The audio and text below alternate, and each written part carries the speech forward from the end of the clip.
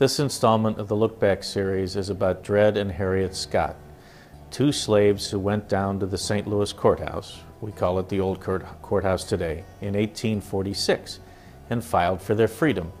It was not a controversial case back then, but the winds were shifting in the slavery debate in America, getting a lot more strident in the arguments.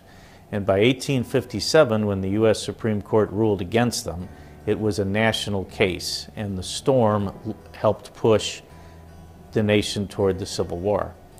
Dred and Harriet Scott met up at Fort Snelling near today's Minneapolis-St. Paul. They were owned by an Army doctor who had been in St. Louis before. He brought them back to St. Louis. He died, and his widow took possession of them. They went down to the courthouse in 1846 and filed a fairly non-controversial case on the principle of once free, always free.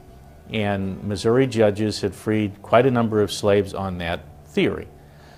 But by then, the pro-slavery forces in the Missouri legislature and in the judiciary were getting more and more assertive because the national debate was getting nastier. And even though the Scotts won a jury trial in downtown St. Louis, the Missouri Supreme Court reversed the precedent, saying times are not now what they used to be.